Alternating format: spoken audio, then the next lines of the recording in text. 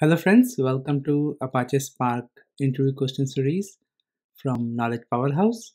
Let's go on to our next question. The question is, what is the difference between Apache Spark and Apache Hadoop MapReduce? So we have Spark as well as Hadoop MapReduce.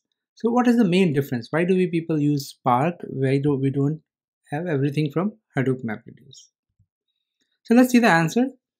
So there are some main differences between Apache Spark and Hadoop MapReduce, and these differences are speed, memory, RDD, streaming, and API. So let's understand these in detail, what is each difference means. So in Apache Spark, the claim is that Spark is 10x to 100x faster than Hadoop due to its usage of in-memory processing. So in case of memory-based processing, it says it's up to 100 times faster. If there's a disk usage, then there are 10 times faster. So it's much faster. Spark is much faster than Hadoop MapReduce. Memory part.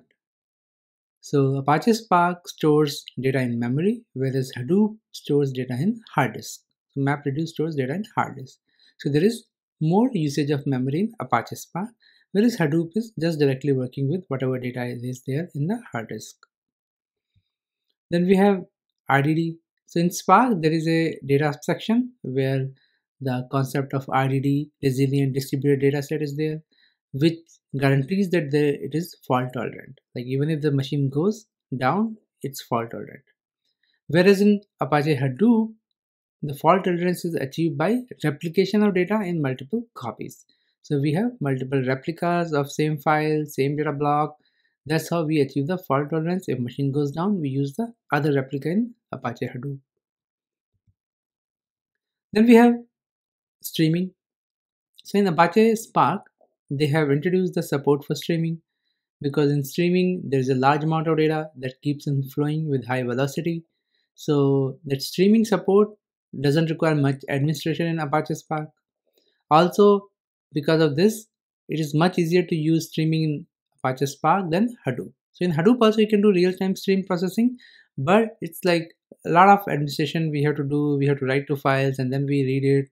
Whereas in Spark, it supports by default streaming also. Then comes API. So since Spark is quite new, it provides a versatile API that can be used with multiple data sources. So like you can connect to multiple languages, R, Scala, Java. You can connect to Hive, data source. All those kind of things can be done in Spark. So it is much more extensible than API that is provided by Apache Hadoop. So Apache Spark API is very powerful.